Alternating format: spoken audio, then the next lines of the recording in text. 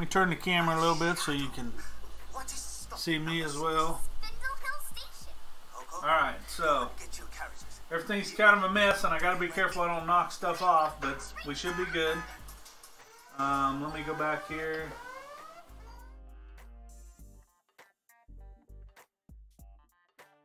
We'll start with the Z-axis. Take it in 10mm steps. Take it up 50mm.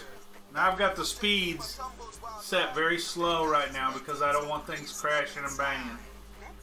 Once I get everything dialed in and secure and solid, then I'll crank the speeds up and we'll see what this thing will do. But let me take it up another 50.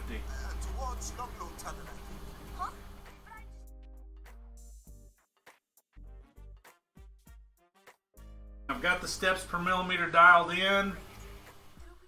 Pretty accurate. Let me back up and go to the x-axis. Millimeters per step. 400mm. Everything is running nice and smooth and quiet.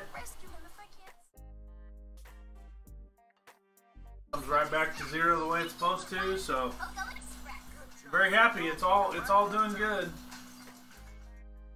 Long time coming. Alright, now let me take the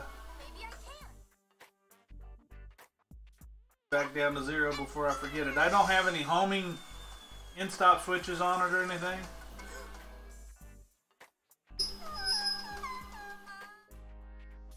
I don't have any in-stop switches on it, and so it won't auto home.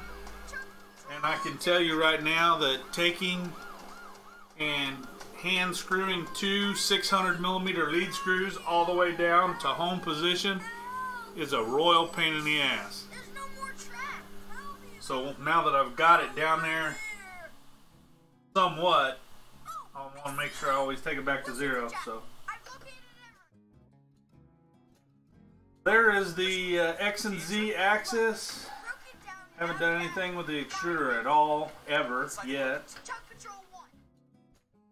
Customized the main screen, so it's got my name on it. That's about it.